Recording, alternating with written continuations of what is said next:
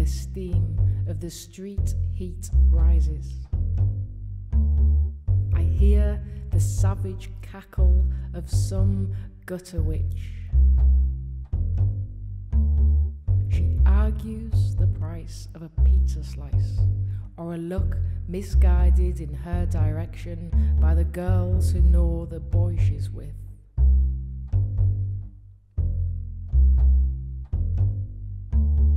And she, who is dressed for this occasion to sounds she will one day come to know as youth, pulls at the black strap that has from her shoulder slipped unnoticed to reveal an identical one of white on her sun-scorched skin.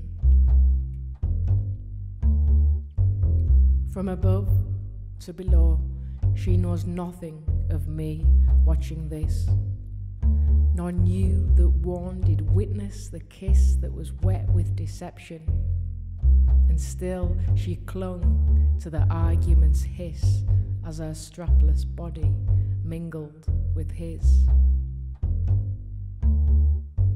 The street steam cools and falls, and fools find themselves in some other's home, where beds will be slept in at right angles to sense, and the idea of sedition is given no chance.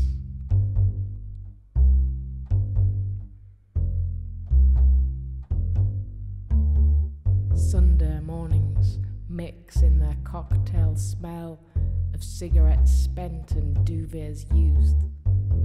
And now, in the not quite still turn of the dawn, I find myself more closely drawn to the man who street cleans last night's screams, and the rain which gutter runs